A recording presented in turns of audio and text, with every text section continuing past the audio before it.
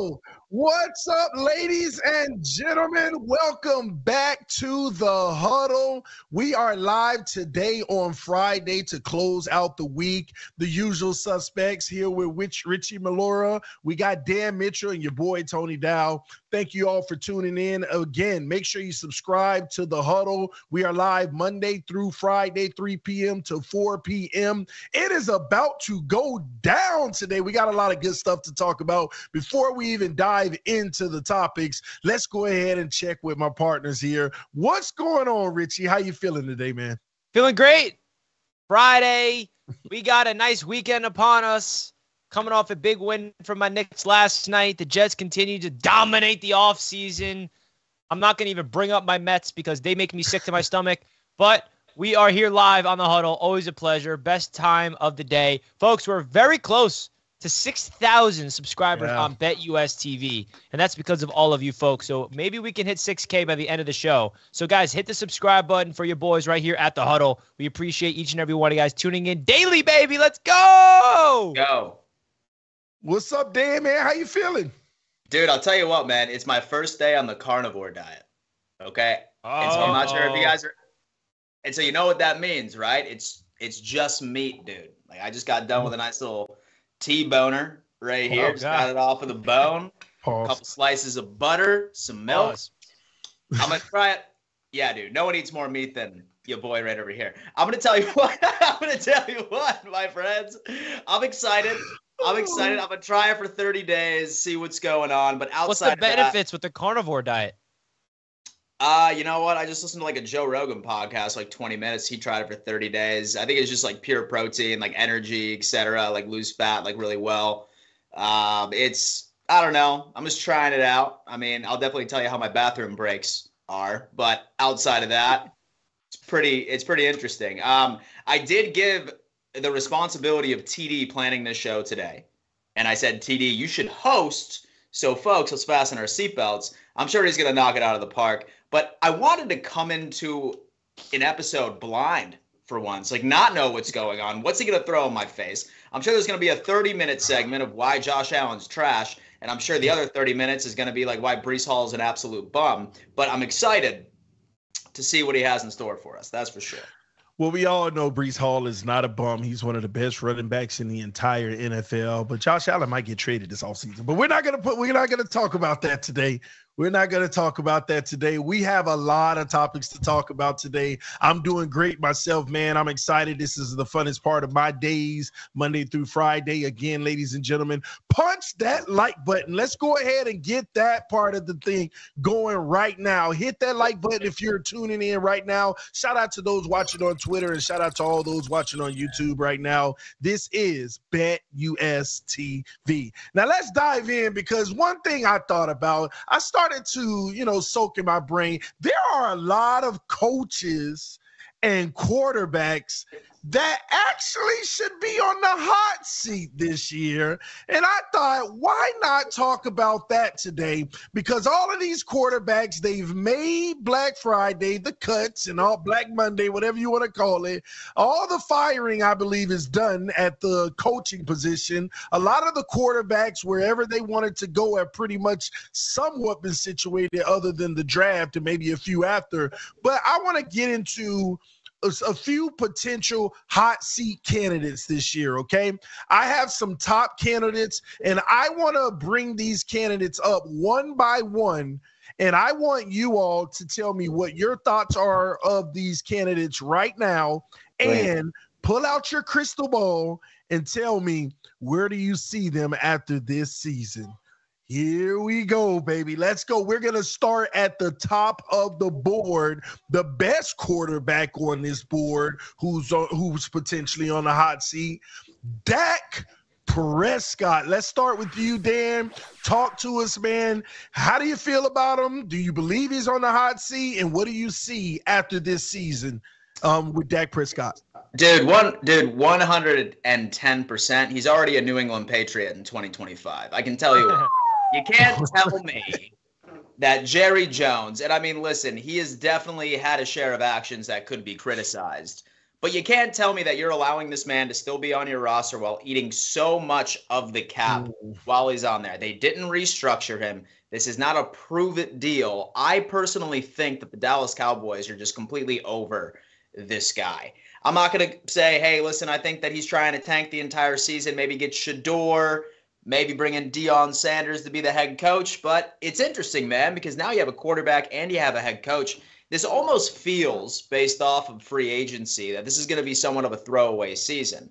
I still see the Cowboys performing as they typically do. I still see them winning double-digit games this year, largely because they are in the NFC. But, I mean, dude, listen, if they wanted to keep Dak Prescott, they would have restructured him. They would have given him a new deal this year, something to push money down the road. This is the beginning of a rebuild for the Dallas Cowboys.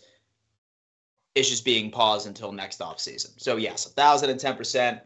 He is not only on the hot seat, he will be on a different team next year. My pick is the New England Patriots. So you don't think the New England Patriots are going to get their young, shiny quarterback this year? Listen, I'll be honest with you. Do not be surprised if the Patriots trade down this year with somebody. Do not be surprised whatsoever. I could see them maybe rolling the dice and waiting until the second and then maybe trying to get like Spencer Rattler, or maybe try and roll the dice on getting a Michael Penix later on in the road, or like later down in the first, depending on who their trade partner is. But I think what they want right now is that they want to go on ahead and they want to get Dak next offseason. And so I think it makes sense. Wow, interesting. Richie, what are your thoughts on Dak Prescott? Where do you see him in 2025? And is he even on the hot seat? Yeah, I mean, he's on the hot seat just because he's entering a contract year. So he's kind of like, okay, the Cowboys are not restructuring his deal, and he has to go out there and not only have a good regular season, but get the Cowboys far in the playoffs because he's coming off an all-pro season. He was the second team all-pro, which is, you know, a very good accolade for a quarterback. So it's not like he's a bum or anything. He's coming off a phenomenal season for the Cowboys, but his issue is similar to Tua. Can't step up when it matters most in the playoffs. Can you do that? I don't know if I agree with Dan about the Patriots. I think they're about to draft their top quarterback, and I think they're going to build around him and roll with Jacoby Brissett as the guy to start this year and let the rookie learn behind him. I don't really see Dak going to New England personally, even though there was some speculation about that. So I definitely know that there is some noise surrounding that. But I don't know. I think that Dak is going to ride it out with the Cowboys, and my personal take is that the Cowboys might roll it back with Dak. I think that this is a move that they're probably going to figure out a way to keep him around town next year. So I personally predict that Dak Prescott will not be going anywhere. He's going to have a similar season than last year, one of the better quarterbacks in the league statistically, and then actually get over the hump in the playoffs this year, potentially, and have him come back to Dallas. Wow.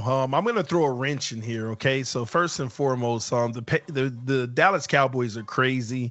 They're going to literally, at least right now, they're giving us the impression that they're going to eat $55.5 million of a cap hit this season for Dak Prescott, okay?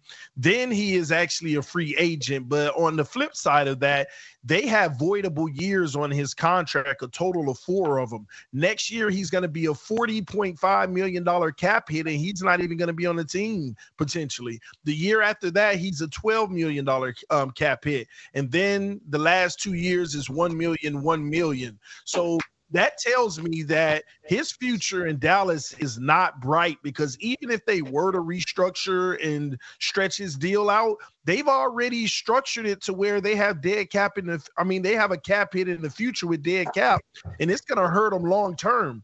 That's why they've been in the situation that they've been in all this time and needed to move on from offensive linemen and all of those big contracts in the trenches. Now, I'm going to throw a wrench in here, and I'm going to go with Dan on this. New England Patriots, but I'm going to throw a bigger curveball with the Patriots. Let's hear it. Draft the New England Patriots trade for Dak Prescott. They're one of the teams with the most cap space. He may be in that, and that might be the 3rd overall pick. And guess what? Jerry Jones may even trade the 3rd overall pick even after that and not get one of these young guys, because I am starting to believe in the Deion Sanders and Shakir Sanders hype more than anything now. Can you imagine Dak Prescott going to the Patriots right now in the Dallas Cowboys getting number 3. Then they trade that for a boatload of picks with like a team like Minnesota, and they're all geared up to make sure that they could get Deion and Shedeur the very next year. That's what you call a master plan. And I'm telling you now, I just still can't see them eating $55 million of a cap hit this year. He might get traded this offseason. What you think of that, Dan? Like, I'm obviously mind blown right now. So what you're saying right now is it makes sense. So you're essentially saying that he's up on the trade block draft night, Dak Prescott. Or now.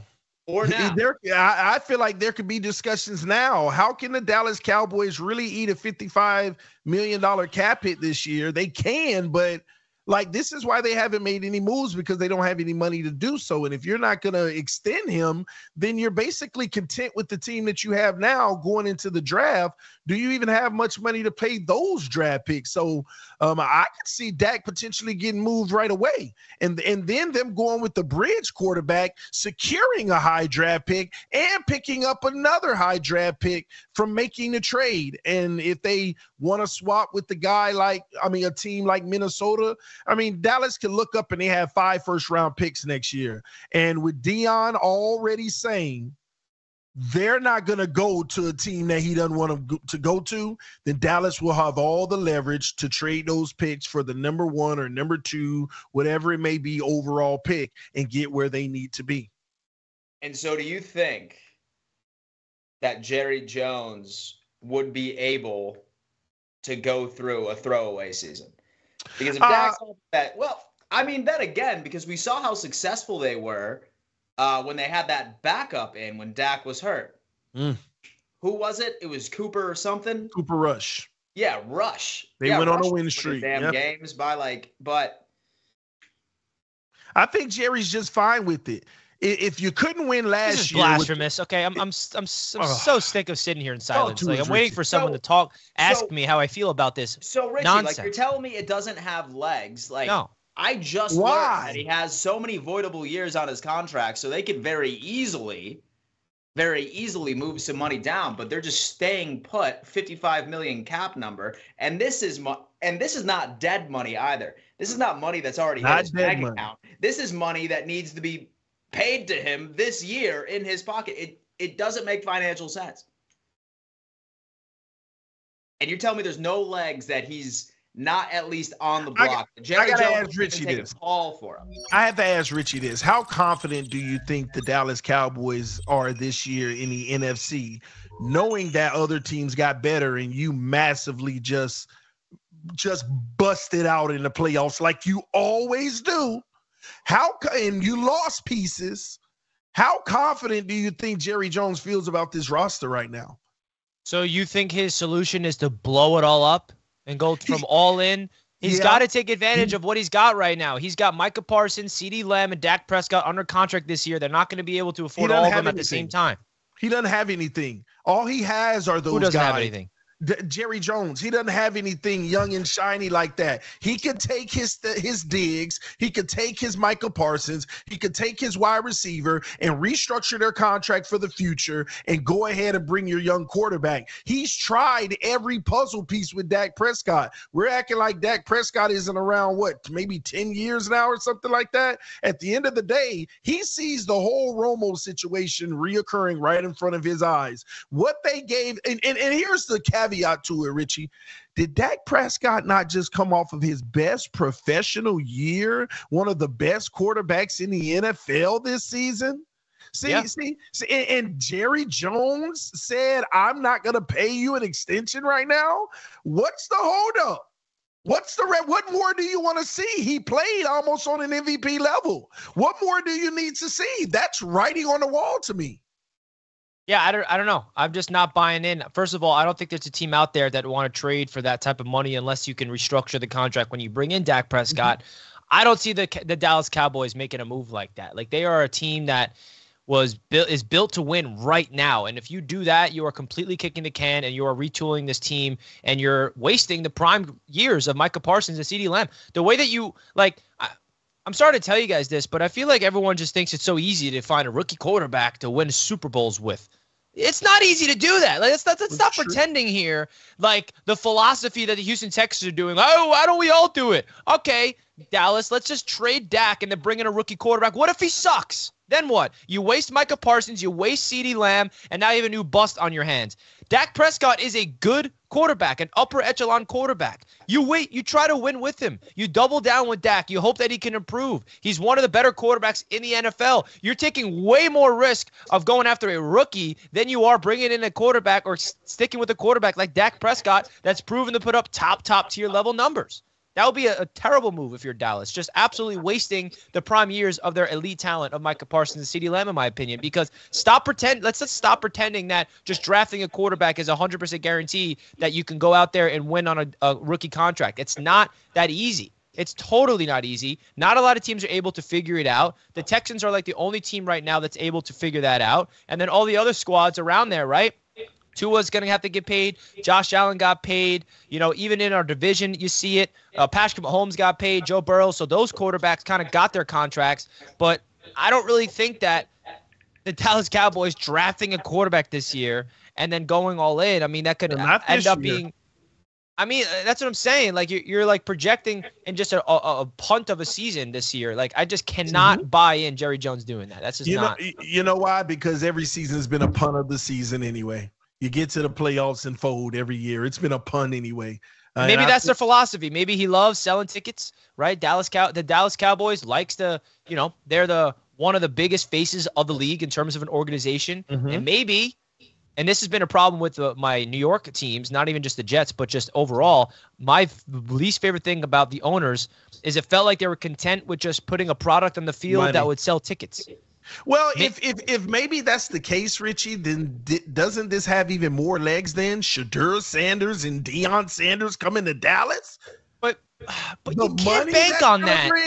If you're making a move, if you're making a move right now to try to go after a prospect that's entering the draft next year, that's terrible organization play, bro. What are you doing? It is terrible, but this is why are you pretending like, okay, wait, let me just redo this whole thing. So you're telling me that you're telling me you want the Dallas should trade Dak so they can tank this year to get the number 1 pick? The Dolphins tank for Tua. This is what organizations are doing. No, they don't, bro. That is the worst thing you can possibly say. No NFL team does that. You can't tell the fan base that you're going to go up to Micah Parsons and CeeDee Lamb and say we're punting this year to try to get Sanders. They say, get me the hell out of here. Like, that's the worst thing. What? So are you saying the Dolphins didn't tank for Tua? You're saying that teams don't tank for a better draft pick the next year?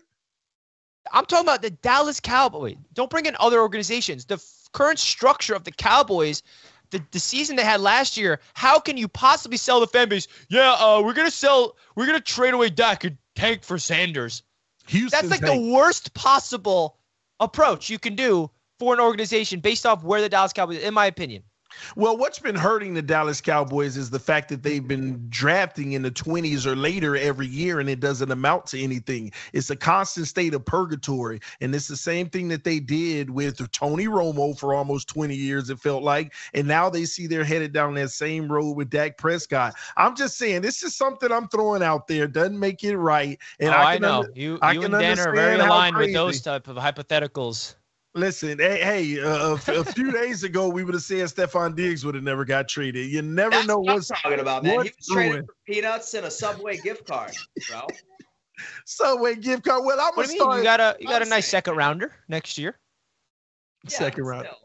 But still, I mean, I think that all three of us were like at the belief, and I mean, outside of y'all just like making jokes and stuff like that no one thought that it was fiscally responsible to trade Stephon Diggs. No one thought that Saquon Barkley was going to absolutely smack New York in the face and go sign with the best rival of all time. No one thought that Jordan Poyer would sign with the Miami Dolphins after the Buffalo Bills, man. Listen, so many of the no way that happened this year in free agency. This has been the wildest offseason ever. No one knows anything, and I love it. And it's set to get wilder. But my problem is we're bringing up these crazy like Justin Herbert and now Dak Prescott. Like, you guys got to stop. I'm shocked you don't think Dak could get traded if they're not even going to commit. Here's the problem though, Richie. It's financially more productive to extend him now. I don't get, next year. Like it makes no sense. They are basically telling him you're not in our future.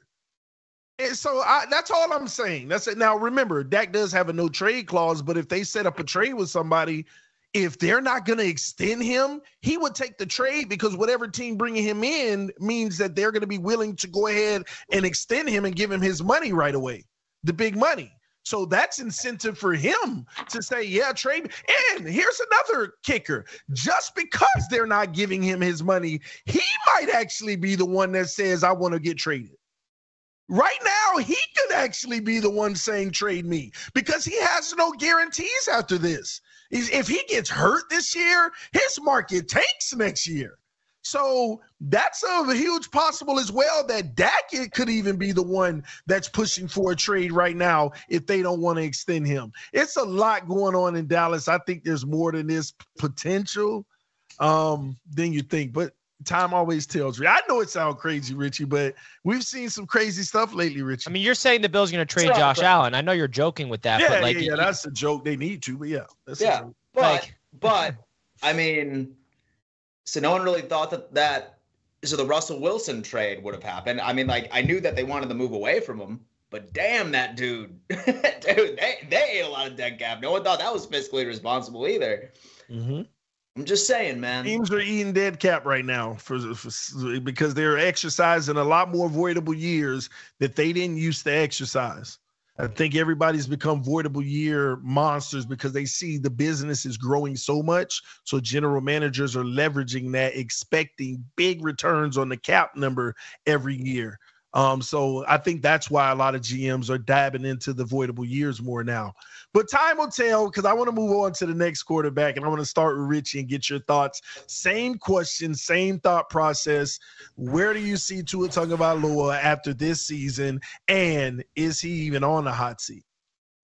I think he's going to be a Miami Dolphin for the next 5 years. I think that the Miami Dolphins are going to figure out a way to get a contract done with him by the start of the season. I don't think it's going to happen all the way until training camp. I think it's going to be one of those. We saw it with Joe Burrow. I believe it was last year he got his extension right before week 1. I think it's going to be one of those situations. I don't really think Tua's on the hot seat because he's going to get his contract. I think it's just a matter of can he step up and perform in the postseason. We know what he can do in the regular season. He could put up elite level numbers against subpar opponents, but can he do those things against good opponents? And I'm trying not to sound like a hater. I'm speaking objectively. What we've learned from Tua Tagovailoa up until this point is that he's a quarterback that has elite timing. Okay, his anticipation in putting the ball where it needs to be for his wide receivers to be at that spot is better than a lot of different people. His anticipation, throwing the football, his ability to stay within the structure of the offense. But when the play breaks down, is he able to extend plays? Is he able to put the team on his back, if you will? Going up against elite level defenses, can he put the team up and go down the field in the fourth quarter, down 4 points with 3 minutes to go score a touchdown to win the football game? And we have not seen that from him. But around that, we've seen a lot of numbers, a lot of production, and I think the Miami Dolphins have done a tremendous job building around him with playmakers and overall just offensive scheme with Mike McDaniel. So the Dolphins are in a very interesting spot. I don't see him going anywhere. I think they're going to give him a contract similar to Daniel Jones, where it's a lot of upfront money in the first couple seasons and they can get out of it after 2 years. But on the surface level, it'll be like a 4-year mega deal. So I don't really think Tua is going anywhere. I really personally don't. I think that the Dolphins will be keeping him long term because they feel like they can win with him. They proved that they can win with him, but what they haven't proved yet is that they can't win at all. And that's the same thing with Dak Prescott. Like the Miami Dolphins are in a win now mode. And I know some Dolphins fans are not satisfied with Tua. You don't want, or some people love Tua and think that he is the guy. Obviously, I know there's two sides here with the Miami Dolphins fan base. But, like, don't you want to double down on a quarterback that led the league in passing yards and maybe he can improve and he has another year on the system and maybe he can get over the hump rather than going back to square zero all over again? Same exact conversation with the Dallas Cowboys, with the Miami Dolphins, because I think Tua and Dak are very similar in my opinion. But, yeah, that's what I would have to say. I think the Dolphins and Tua get a extension done right before the season begins. Real quick, Richie, follow up on that. Say the Dolphins don't give him an extension and they make him play his 5th-year option because negotiations break down. Do you still feel the same way, him playing a 5th season just your projection is that he's going to be just fine this year and he's going to be re-signed eventually because he's going to ball out? Well, if he has like another season that like say he's just like a spitting image of last year. Mm-hmm.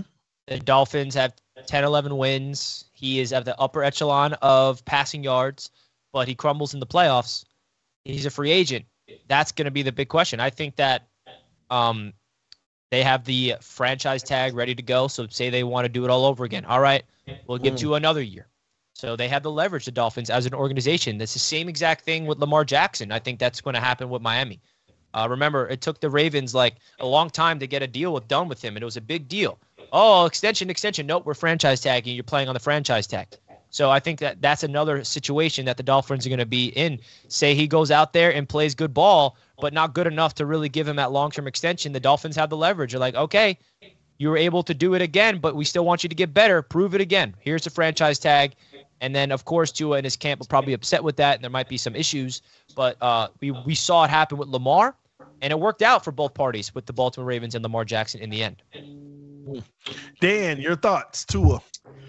So I'll tell you what, man, there's two things. There's something I think the Dolphins should do, and there's something I think the Dolphins will do. What I think they should do is I think that they should ride out the fifth-year option, and then I should sort of see this as a prove it, see whether or not that he deserves that money. If not, then they have a clean break, and then they can go on ahead and they can revisit the draft next year or maybe even attempt to draft an insurance policy this year in the second round, for example. Maybe even be ballsy, shock the world, take Penix in the first. That could even be a possibility. That is what I think they should do.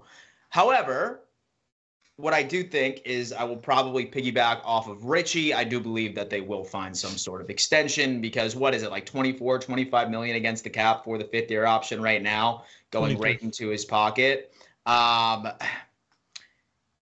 It's kind of difficult, especially say, for example, that, so the Dolphins start off hot this year. And then now this trade deadline is up and they want to be able to make a move that could help them, sort of push forward like they did last year or the year before. I think that they will. It's probably going to be, I'd say, closer to training camp, maybe after the draft by itself. But say that I was the GM, man, I don't think that he's proven enough to where I think that he deserves a contract like that. And the whole comparison of a Daniel Jones sort of contract, you don't want to give him that sort of contract. You want him to earn that kind of contract. So having him play throughout that fifth-year option wouldn't be something that hasn't been done before. I mean, I'm pretty sure that Lamar Jackson did that, right? He played on his fifth-year option without even seeing any sort of deal. And I think that Lamar definitely proved a hell of a lot more during his career than Tua has so far. So that's what I think. But I don't know. For some reason, I have a feeling that they're going to go on ahead and they're just going to should be super anxious and get it done sooner than it should. So it seems like the sentiment in almost every community is that the Dolphins should have him pay his fifth-year option. And until keep moving it down the road, fifth-year franchise tag on deck if necessary, following years. But they've shown sentiments that they are working on a deal and trying to get it done this offseason. Basically, they're going in blind, in my opinion, and it's just a matter of if it works out, good blind guess. If it doesn't work out, then man, oh man, we are stuck for the next 4 years, not 5, but 4, because the guarantees will probably run out. Fifth year, 3 years worth of guarantees. It'll be 4 years in Miami. And he won't play the last 2 of his contract. I mean, and I will say about the Daniel Jones contract, the reason why I said said Daniel Jones that, contract, actually. Yeah, if you're the Dolphins, you want that Daniel Jones contract. I would take that. Because you get front loaded and you get out of it. I mean, that's way, less risk. Because that way, like, you still have Tyreek, and so you still have some of your other players that are on like these contracts, like your star players, and for the most part, and say, for example, that Tua does not pan out in the 2 to 3 years when the cap hit significantly drops after the second year, then you'll be completely fine. Well, the Dolphins can't front load a Tua contract. Any Tua contract, they can't front load. You saw we just came out of negative 51 to start this year. And then when we looked at the projections for next year, we would have 65 million, and today that's down to 20. So they can't front load in a quarterback's contract. Anything over 25, 30 million starting next year, they definitely can't front load. So, this is just a case where I just feel like the organization could either be smart or not be responsible and just go guessing, because a lot of people said it was irresponsible to draft a quarterback with the injury concerns he had anyway at 5 to begin with. So here we are. We have a history of being irresponsible. So I see him in my crystal ball being a Miami Dolphin with the jersey on, starting for games next season. In 2025 with the big contract. I just hope that 2024 didn't end in disappointment with that happening. Time will tell. Let's move to another quarterback. This guy pretty much has a guaranteed contract because he was the top quarterback pick. But Bryce Young, what do we have here, Dan? What's your thoughts on him in 2025 after this season? Typically, okay? I am on the belief that any sort of rookie quarterback does deserve to have 3 years. Now, there's a lot of context put into the Carolina Panthers situation because not only he is on his 3rd head coach right now in Carolina, okay, and that included Reich and then the interim and then now his brand new head coach going into it. In my opinion, if he even shows a semblance of improvement, really in any sort of statistical category, I think you almost need to give him a 3rd year. I really, really do. Now, I mean, say, for example, that everything goes wrong and with David Tepper absolutely loses his mind once again and he fires Callahan or whoever their new coach is. I forget right off the top of my head. But their brand new head coach, say, for example, that he absolutely lays an egg and then Tepper is way too fast. He fires him almost immediately. Then I think you have to give him a 3rd year going into it. It sucks. It definitely does. It's not like that he was blessed with an absolute incredible environment. CJ Stroud was a different story, but he's an anomaly when it comes down into performances from rookie quarterbacks. Bryce Young, I wouldn't say that he's on a hot seat. I'll probably stick to my guns and say that you give him at least 3 years, especially considering all the circumstances. Well, let me follow up on that with you and ask you. So if he plays like Zach Wilson did this year, that would be an upgrade, right? Hey, I mean, really? No, not to be funny, but if he plays like Zach Wilson did this year, that would still be an upgrade for Bryce Young, right? Yeah. And you would still give him a 3rd year? I would. Because if he plays like Zach Wilson, he'd upgrade. Because Bryce Young, I mean, who do you think the worst quarterback was in the NFL last year? Zach Wilson. You think so, Richie? Yeah. We had the worst quarterback play in the league. Tim Boyle, I mean. Well, Zach didn't play the whole season, right? So he got benched because he sucked. Well, I mean, did you watch Bryce Young last year? Yeah, I mean, he was definitely pretty bad too. I'm curious. I don't really know his numbers. Yeah, no. He was pretty bad too. I mean, he had a positive touchdown interception ratio. Zach doesn't have close with that, even though it's 11-10. Okay. Well, maybe wrong example. Okay, wrong example. Well, what I'm saying is, what if he gets better, but it's still pretty bad? It is improvement, but it's bad. And the only reason I'm asking you that, Dan, is because have you seen they've been actually loading the roster? Are they going to waste the roster that they're paying for now? See, I think their mentality is to be like, okay, let's actually put a little bit of talent around him and see what he can do. Mm-hmm. But I just think, man, that head coaching carousel buys him a 3rd. Okay. What about you, Richie? Of course he's getting a 3rd year. Of course he is. I mean, that would be a mistake. Unless he just completely blows up in your faces and shows no signs. Yeah, of course. Yeah. But, like, we're talking about the 1st overall pick. You want me to curious, actually, right now. Hold on 1 second as I pull up these stats. Oh, perfect. Stat guy Richie. You know who had a worse rookie season than Bryce Young? Who is that? Josh Allen. Touche. Told you look good. He had a worse season. I'm looking at right. Okay. Josh Allen, 52 completion percentage, 10 touchdowns, 12 interceptions, 67.9 rating. Yeah. Bryce Young, 59 completion percentage, way better. 2,800 yards, 800 yards better. 11 touchdowns, 10 interceptions, 73 rating. Yeah. So why are we just pretending here that he's a bust after one season? What did Josh Allen do in year number 2?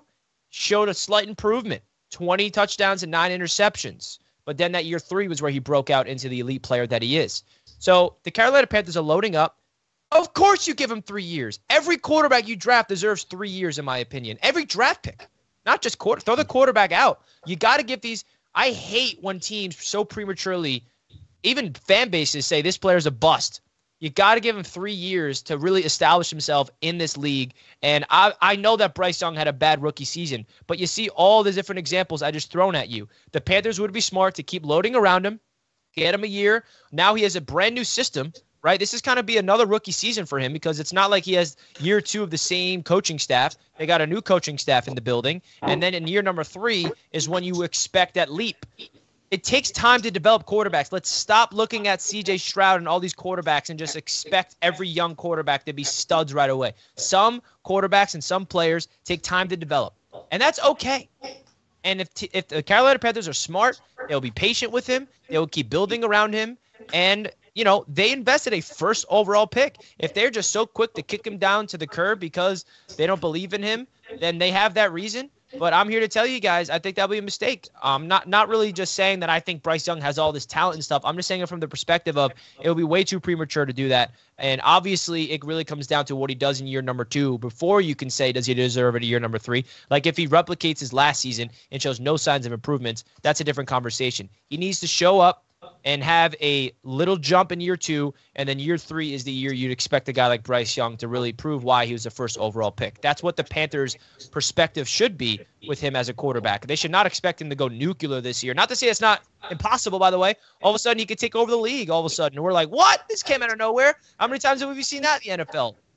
But that's really my thoughts and my philosophy of it. Josh Allen had a worse rookie year than Bryce Young, and everyone's saying Bryce Young is a bust, and he sucks.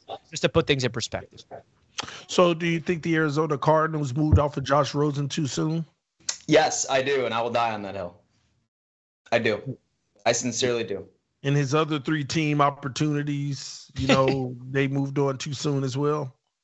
Well, what that does to a young quarterback is first off, let's reflect on the teams that he was sent over to. Who was he traded to directly after the Cardinals? Does anyone remember? The Dolphins. Okay, was it the Dolphins going into it? And you also, point, I think that was the Tannehill years. So you essentially had a kid. It was Ryan Fitzpatrick. Tannehill was gone.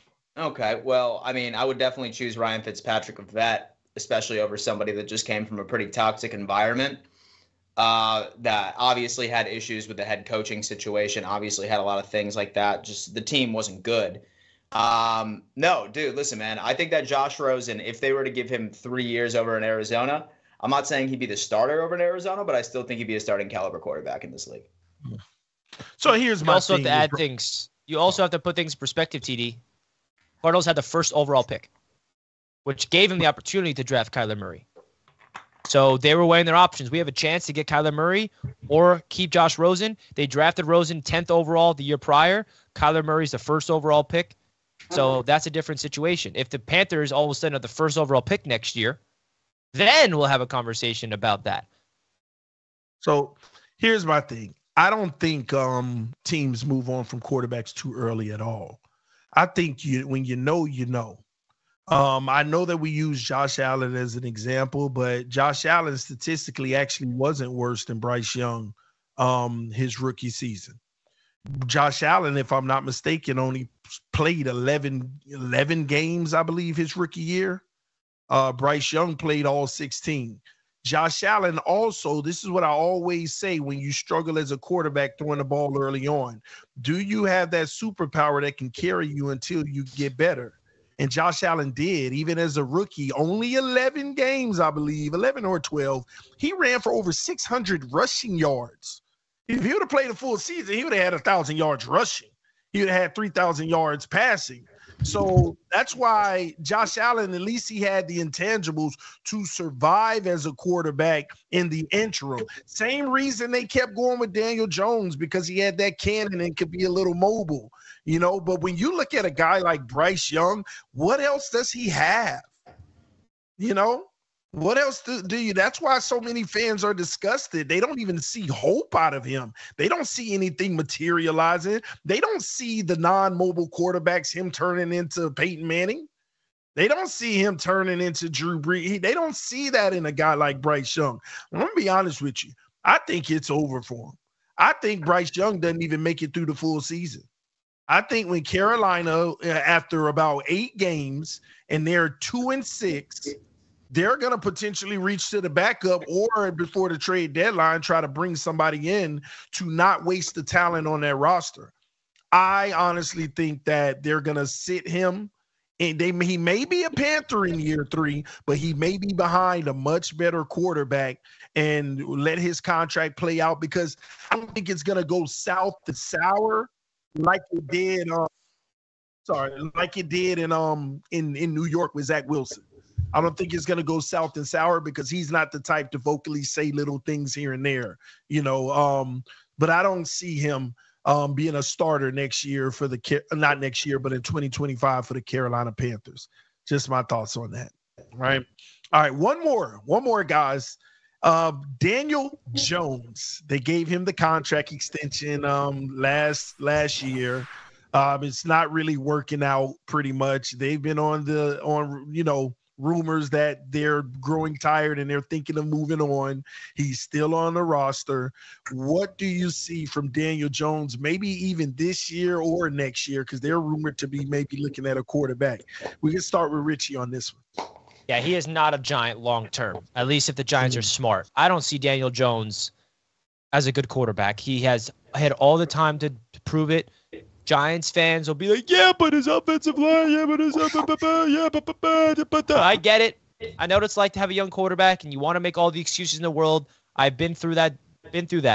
But the great quarterbacks are able to deal with a lot. I mean, like, I always fall back on CJ Stroud. Like, who was going into the season with the Texans like, oh, look at the job that the Texans did surrounding CJ Stroud with all these weapons in his rookie year. No, they said that after the fact because CJ Stroud was the one that was elevating that entire team. Daniel Jones has an issue with fumbling that will never, ever go away. Like, that is a problem. Like, you can figure out a way to turn back the interceptions. At least I don't know, because look at Josh Allen. He seems to be going the wrong direction with that.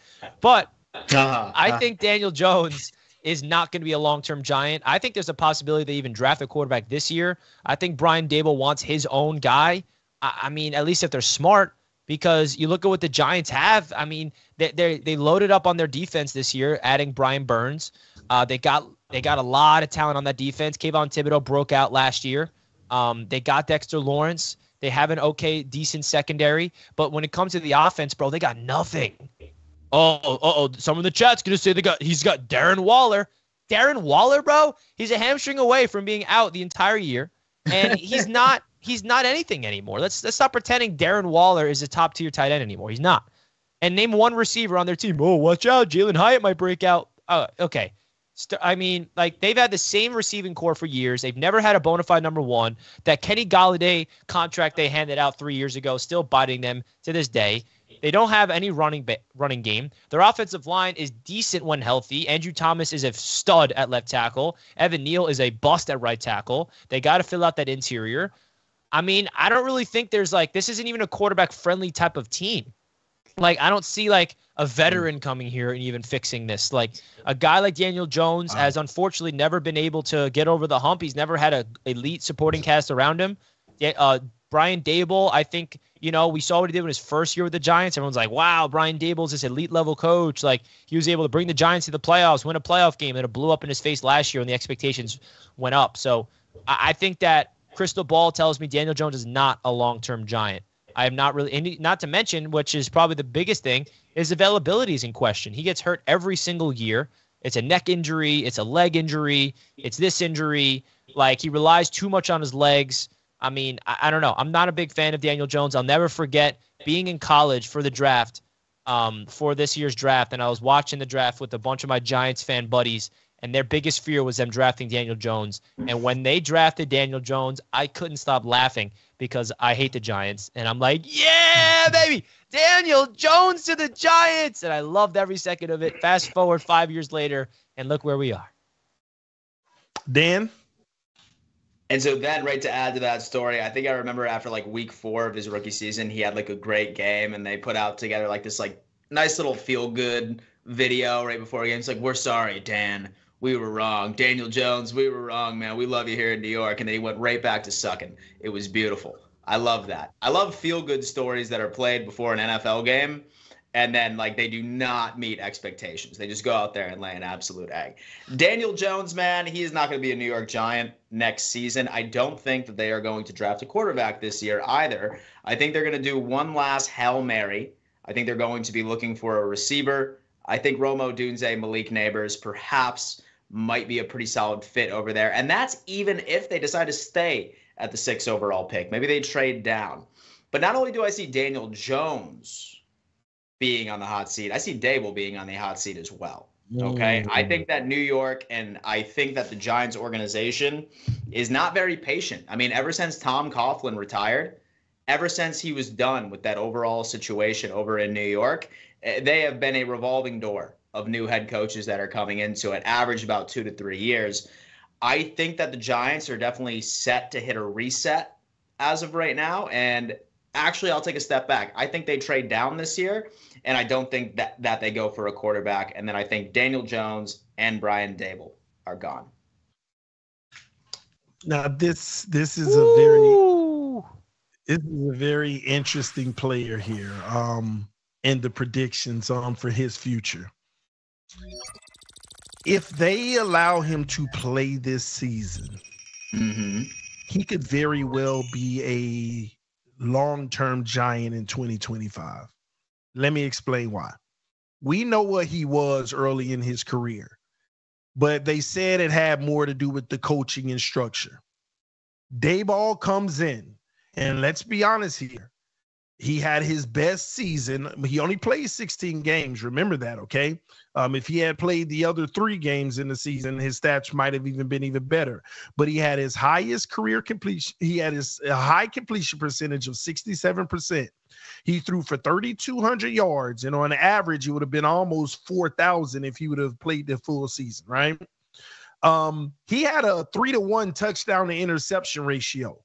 What knocked everybody that it was only 15 touchdowns and 5 interceptions. He only had 15 touchdowns because they love running the ball, leaning on the running backs. But he also added a large amount of rushing yards in the season as well.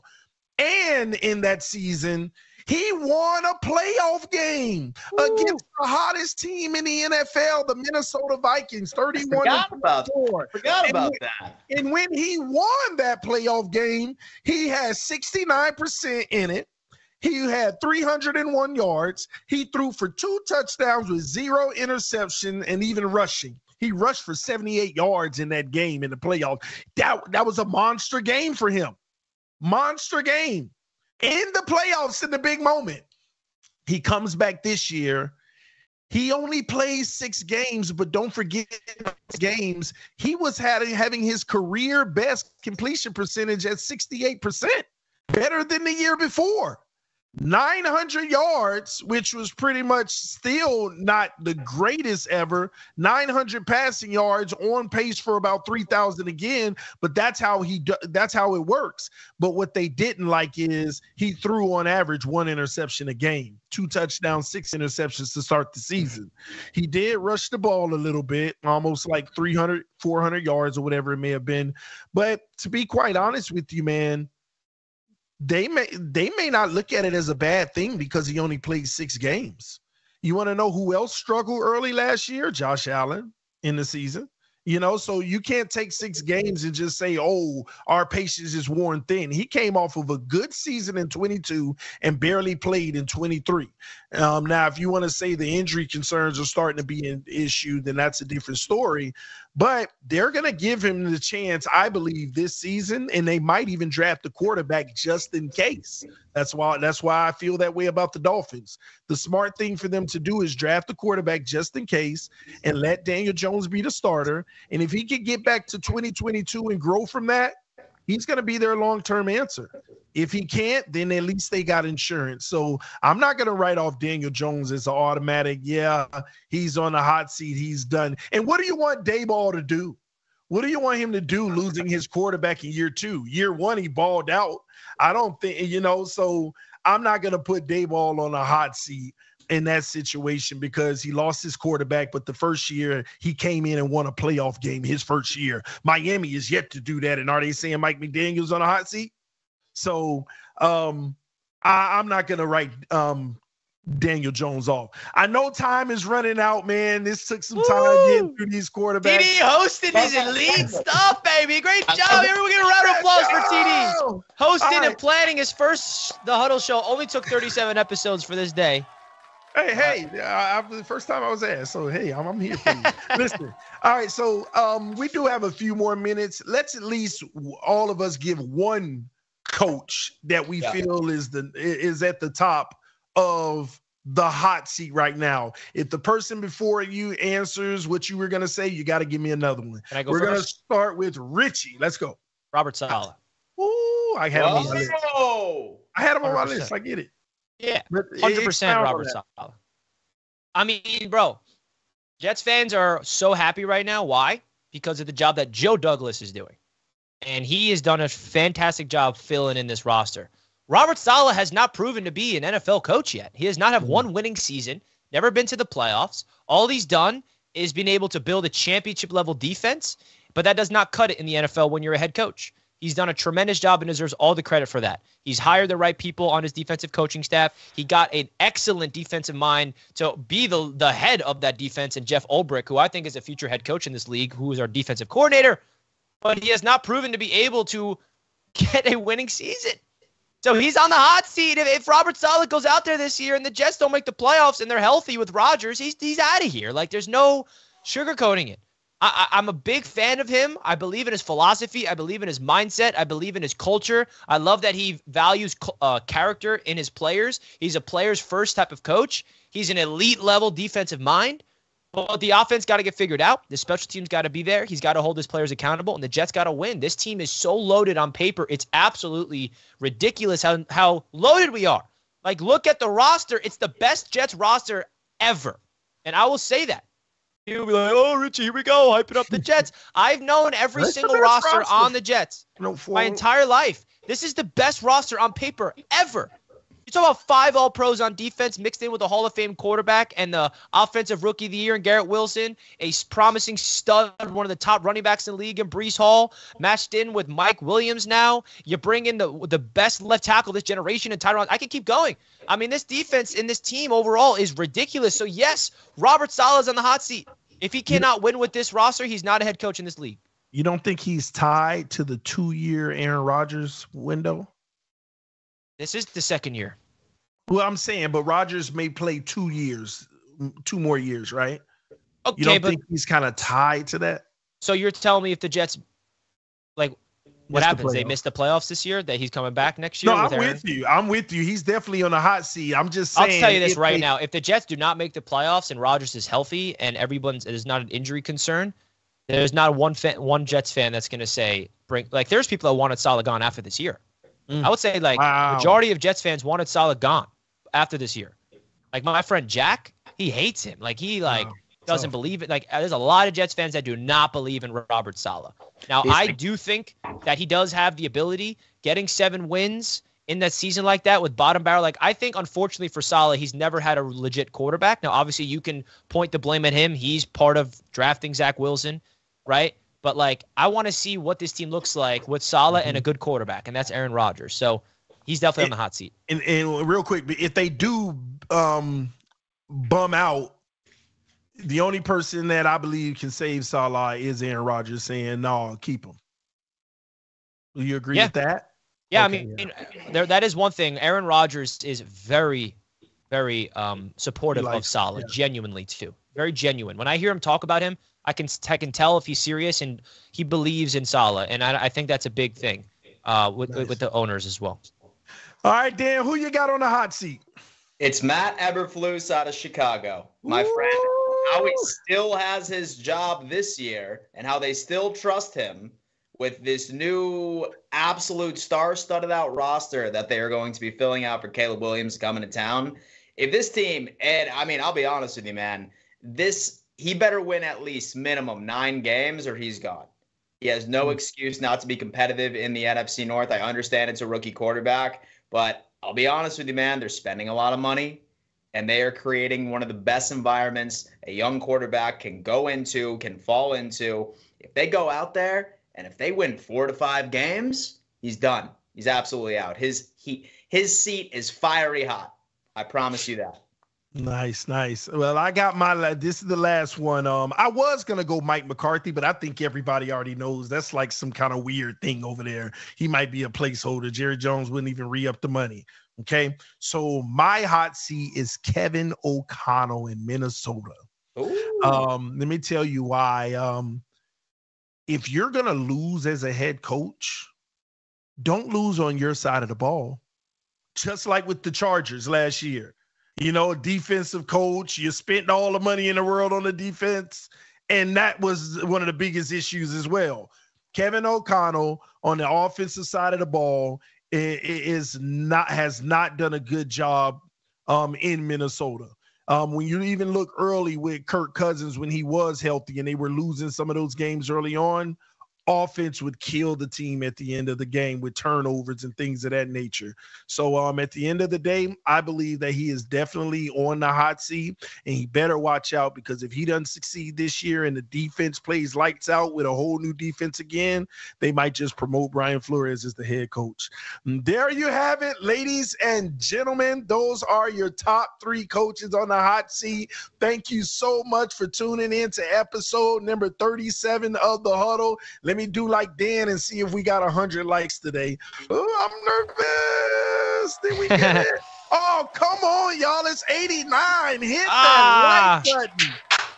Hit that like button. Richie, any last words you got for everyone? Hit that like button. Hey, come on now, baby. It's Friday. You guys are not going to see us the next 2 days. We don't do this 7 days a week. We do it 5 days a week. We need some break, even though I will miss you all. So, guys, hit the like button if you're enjoying the show. Just want to give a big shout out to the chat. Thank you guys so much. You're the one that makes this possible for us to be able to do what we do every single Monday, Tuesday, Wednesday, Thursday, and Friday. The NFL draft is so close, and we're excited to continue the coverage here on the channel. Shout out to everybody tuning in. We love you all. And let's go Jets, baby. And Robert Saleh, you're on the hot seat right now, but you'll be off of it after we win the division this year and go on a run and you get an extension. Come on, Saleh. I want to believe in you. Prove it, baby.